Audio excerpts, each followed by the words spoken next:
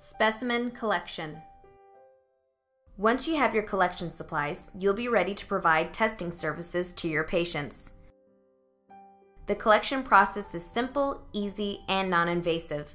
Instruct the patient to swish and gargle vigorously with the saline solution for 30 seconds and expectorate into the funneled collection tube.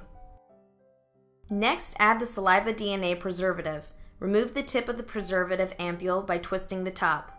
Squeeze the contents into the funneled collection tube, then remove the funnel and tightly secure the red cap onto the collection tube. Do not have the patient ingest the preservative.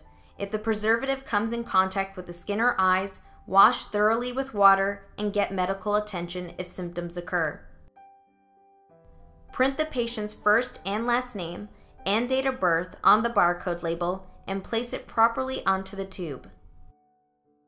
Please note that for my periopath testing, patients should be tested prior to cleaning or periodontal treatment, such as scaling and root planing, and should be off of antimicrobials or antibiotics for an allotment of time. Refer to your OralDNA clinical specialist for questions about optimal MyPeriopath collection guidelines. If you have any questions about your OralDNA account or would like to be connected with your clinical specialist for a full training, please call or email us today.